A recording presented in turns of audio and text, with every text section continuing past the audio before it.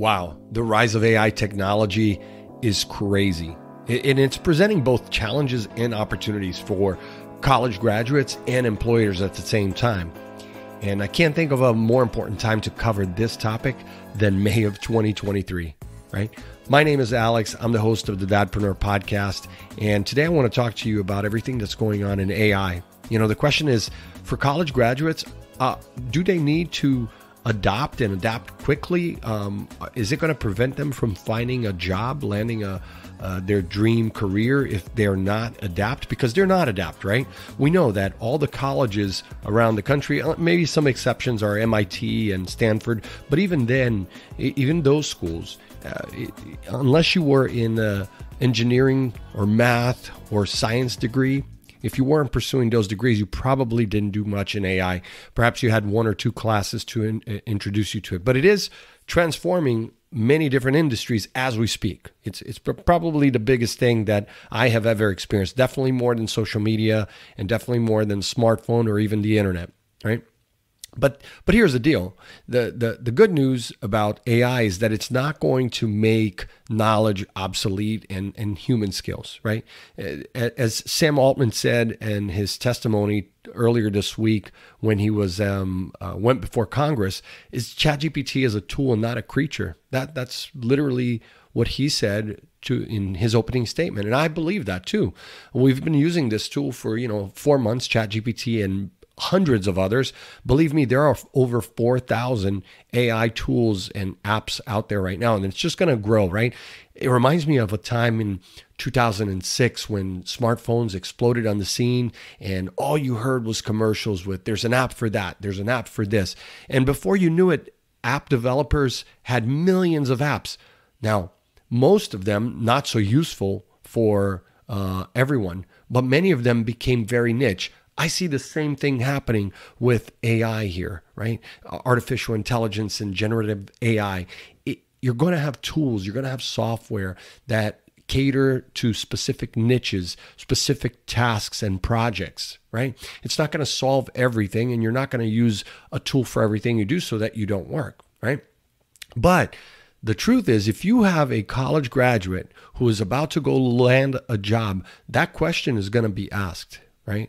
Are you working with AI? Can you give me an example of how you're using AI to become more efficient? And it's early on, I understand that, but I know from talking to investors and CEOs, this is something that they want their workforce, their current employees to adopt quickly.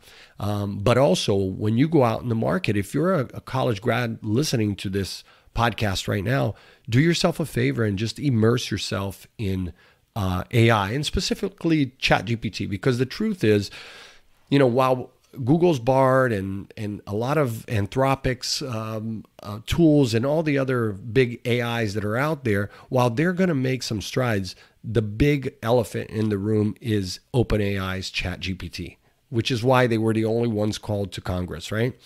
So, you could take a course. Sure, you can go to Udemy, Coursera. Stanford offers free courses, MIT as well. But you're going to spin your wheels a lot. And a lot of those courses, to be honest with you, if you're taking a course that someone recorded a month ago, you are already behind, okay? So whether you're a college grad or a parent listening to this, I'm telling you, do yourself a favor. If you have if you're pursuing a career or you want to just hold tight to your current career, current job, you got to go out there and start to experiment with AI. And there's no better way of doing it than just using it for everyday tasks. So get your ChatGPT. I definitely recommend getting the paid version, because with the paid version, as many of you know this week, you can now have more than 80 apps that are within the program, right? And a lot of these apps do a lot of different things that may not be useful to your everyday job, right? But I'm already using it. So there's one that's a link reader. I really like that. There's another one for content called Web Pilot. I'm using another one that is for SMS called Growing. For SEO, there's one called Brainwork. But just to give you an idea, if you're a marketing professional, today on the market, there are already over 200 artificial intelligence, so AI apps like Jasper and of course ChatGPT. There are more than 200 apps just for SEO. and way more than that for writing. So the current market, as it looks right now, if you look across the sphere of everything that is AI, there are more than 4,000 tools already. But that's just scratching the surface. Like I said, it's going to continue to grow. For college graduates, you need to focus on developing your human qualities, obviously, the skills that you obtain in college, but to become more marketable and competitive, you're going to have to adopt AI, right? So when you put the two together, right, the skills that AI is not going to take over, like critical thinking, problem solving, I would say creativity to a certain extent, but I have already found that, even with ChatGPT, it can really help you with creativity. But embracing lifelong learning is just a part of the game. You have to do this. And I think most important is to go out and get an internship. So if you don't have the expertise in a certain area that you want to pursue, then you need to go get that expertise. I'm thinking of my nephew right now who's just graduating high school and going into college, and he wants to pursue a career in animation, right? 3D and 2D animation.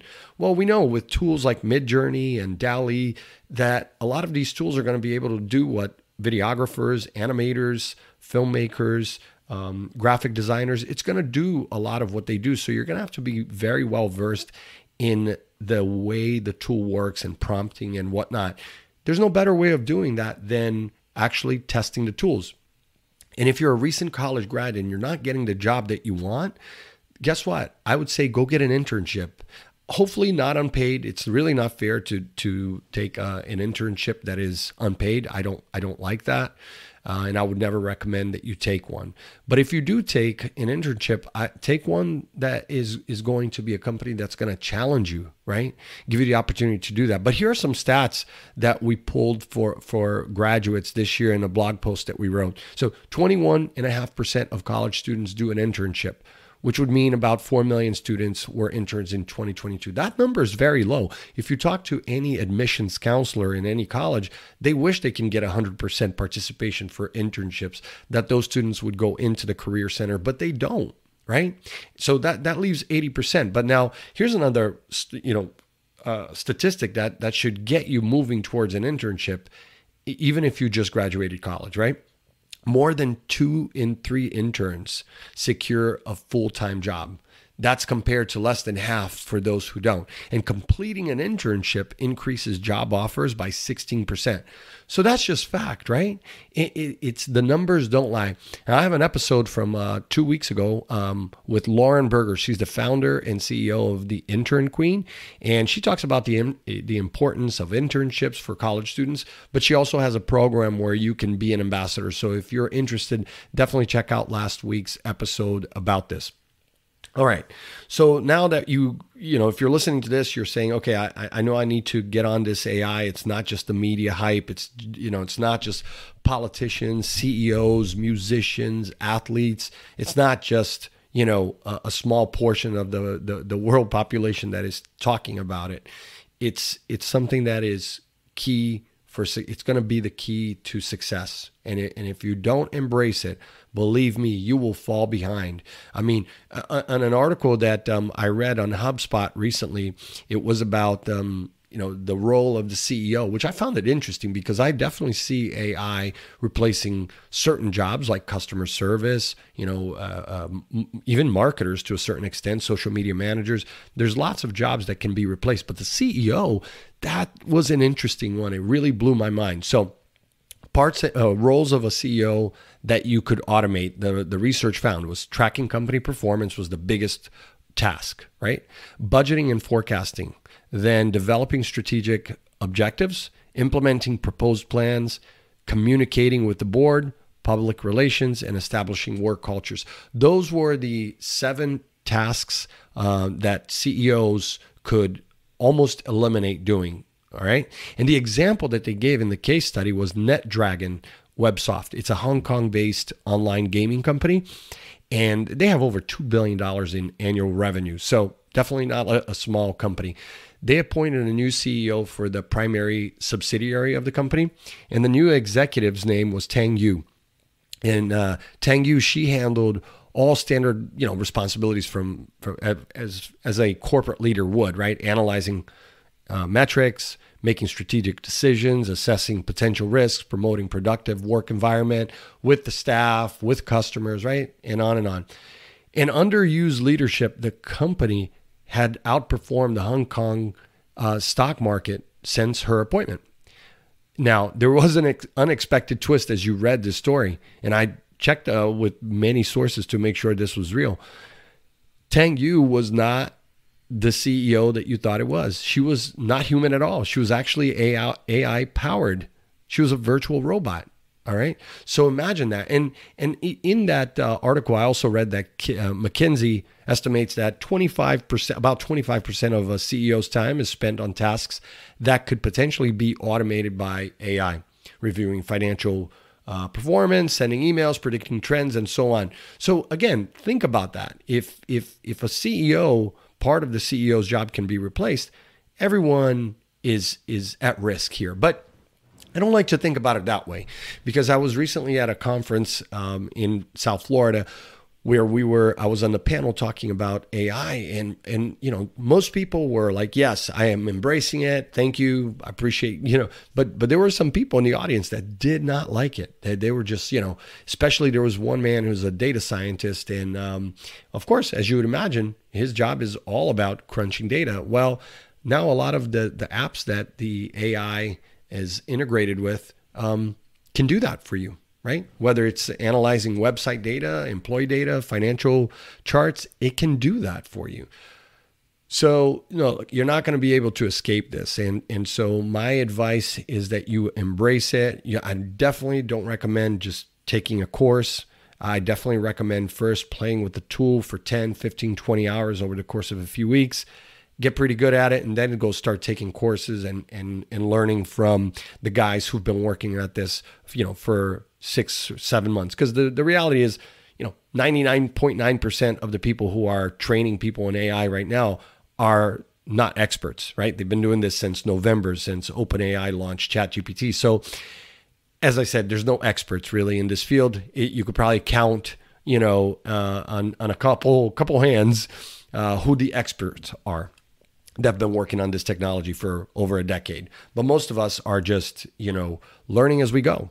I'm learning as we go, but I'm putting a lot of time. I'm putting, as much as 1/3 of my time, and then my staff is putting maybe 10 to 15% of their time in using the tools daily for all the tasks and projects. And then we're reporting back and saying what tools are working, what tasks can we eliminate or automate, productivity, efficiency. And the way I see it is this: it's not going to put your job at risk. If anything, it's going to make you more powerful to do what you do well and what you love doing, because we all have parts of our jobs, regardless of who you are. We have parts of our jobs that we don't love to do, right? And so the parts of the jobs that is not physical, okay? Obviously, if you're an athlete, you can't, go without practicing.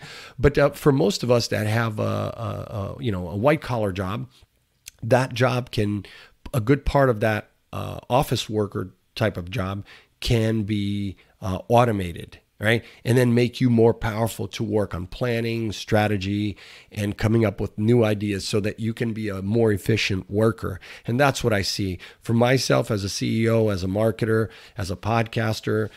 I've done a lot of different things that, even the book that I wrote a couple years ago and the course, it took me at least a year to work on that project before I could put it out there. Honestly, if I went to do that book again today, it would take me maybe a quarter of the amount of time, right? So, does that mean everybody should be now writing a book with AI? No, because you still have to give it context. You still have to have that human creativity and IP. Honestly, all humans, all of us have this intellectual property that it doesn't get mirrored. It's just your behavior. You're unique. All of us, all 8 billion people on Earth, we are all unique. So AI is not going to replace that, not just yet, right? There are obviously there's software out there that will clone you, will take everything that you've done and then create a memory and all, but I'm not talking about that. Creating algorithms with a clone of yourself. I'm talking about the fact that it's like, the way I see it is, it's like having a full-time assistant. Anytime I need something that is a low-level task that can be automated, I'm going to ask ChatGPT or whatever AI I'm using And we have tested with Bard and a few others, but they're nowhere near what ChatGPT is doing. Plus, I truly don't trust Google with their Bard and Chat and all their AI, even though they're the ones who really created this technology. I don't trust it because Google's, their sort of main goal is to continue to dominate the market. And of course, they're going to do that with ads and data. And you look at how many projects that they have failed at over the years, and it's dozens of projects. And honestly, other than Google Ads, everything else that Google has today is because they acquired, like YouTube, like Android, and many others. And the same thing for companies like Meta and Microsoft. Microsoft too. We can make a case for the fact that Microsoft, invested $10 billion in OpenAI, and that they have obviously an interest in seeing it grow so that they can have more dominance. But I hope that's not the case. I hope, whether it's Meta, Google, Apple, Amazon, all the giants that have been dominating technology, I hope that they're not the ones who are the biggest winners. I hope that, OpenAI continues with their nonprofit mission, even though they're no longer a nonprofit. When Sam Altman testified in Congress, he talked about their charter and went into specifics as to what their mission was, right? So hopefully they keep with that. And I am seeing that because this week they launched the Apple, the iOS app, so you can get ChatGPT on your iPhone. And guess what? That's a competitor in the search engine. It's going to be a competitor to Bing. So I'm already seeing that they are doing things that are independent. That may not make Microsoft more dominant, right? Because Microsoft is really using it for their enterprise clients through their Azure cloud. So, look, this is moving so fast. Every single day, I can say in the last 5 months or so has been truly exciting. Every day we're finding new tools that can help us be more productive and deliver better outcomes for our clients.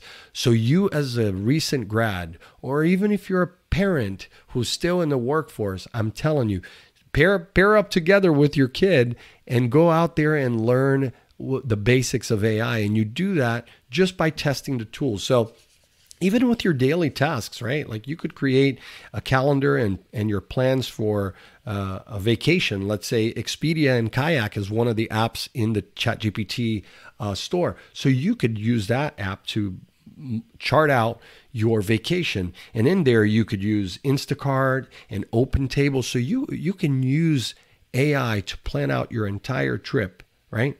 And that's just the start of it, right? And I think that once you can see what the use case is in your personal life, you're going to be able to quickly translate that and say, okay, so here are some of the other tasks that I can replace from doing manually and be able to complete it much faster. I can tell you the dollar amount for what we have saved is into the tune of hundreds of thousands of dollars. I really mean that, sincerely mean that. And I know I'm not the only one. I talk to other CEOs of larger companies with more than 100 employees.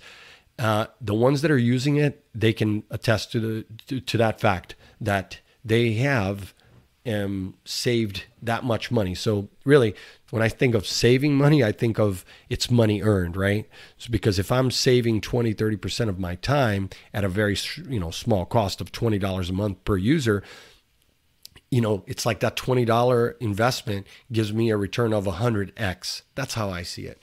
Now, I also wanted to announce here on the podcast that in June, next month, I am going to be a keynote speaker at the Small Business Leadership Conference in Orlando. That's on June 20th.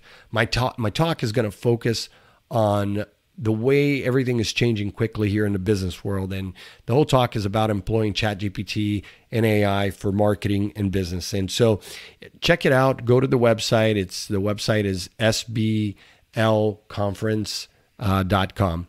And you can also email me, of course, and I'll put you on our newsletter.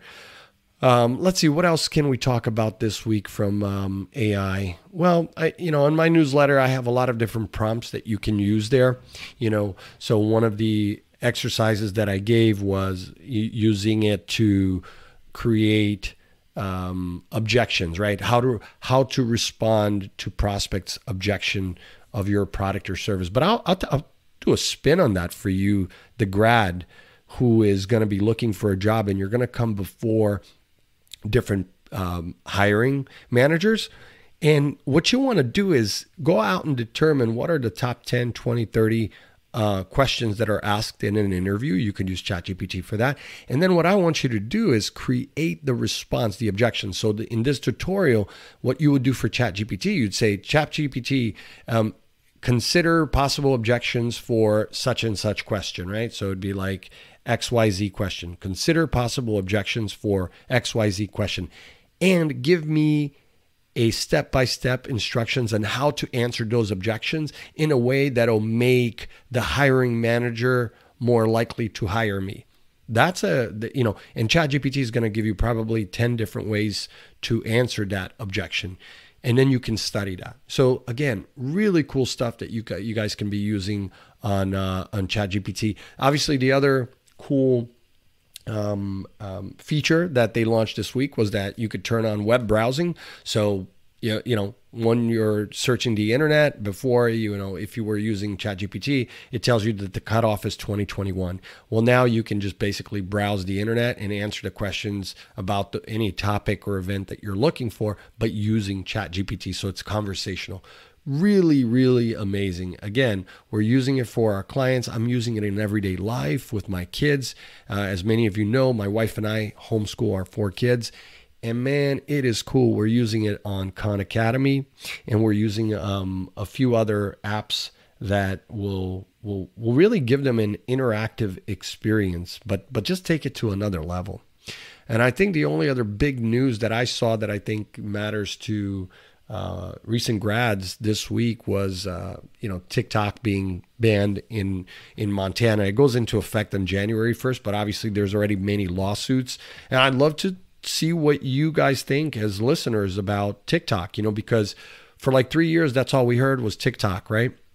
And COVID. And then now AI has basically taken over. But the fact is that Congress still needs to regulate social media companies like TikTok and Meta and others like Twitter, because it's still very toxic. And those companies are responsible, in my opinion, for a lot of damage that they've done to these younger generations. Some of you who are Gen Z and are graduating from college could probably attest to that. I go and I speak at colleges, and students talk to me. So some feel like it's a complete waste of time, and they don't feel good when they're on these social media platforms. Others who are more feeling like they can be more social through the app and learn more, obviously feel differently. So however you feel, it's an important topic. TikTok, social media, Section 230, and hopefully regulation, both for Section 230, but also AI. Listen, you're a recent grad, you need to go out there, do your homework, understand what's going on in the field. And now with AI at your hands, man, it's a different ballgame. It's like, forget Google search, search? What is that? Social media? Forget about it. Those tools are, I wouldn't say obsolete, but they are like, old history. I mean, really, because, if you think about social media and search and the marketplaces, the way they disrupt the experience between a user and a service provider or like a brand, it didn't enhance our experiences. What it did was make money for a lot of people. Like, I think of the story of, Nike with Amazon, right? Amazon came in and obviously grew once they started taking on third-party sellers.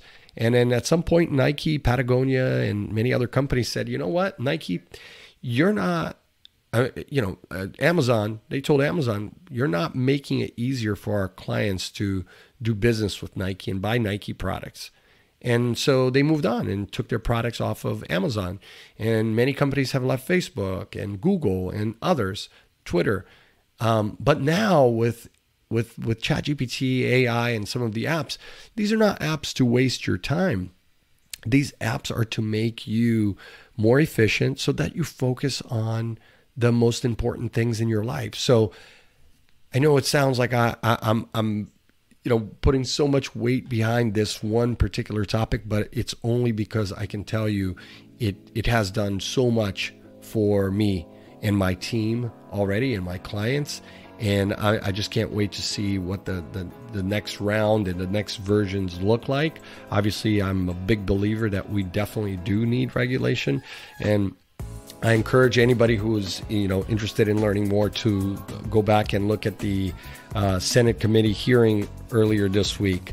With that, I'll come back next week, and hopefully we could talk some more about opportunities for graduates. That's sort of my theme for these next few episodes, is really trying to help graduates find their path in this world, in this AI world that is moving so fast. But it's been great talking to you guys today, and I will see you in the next episode.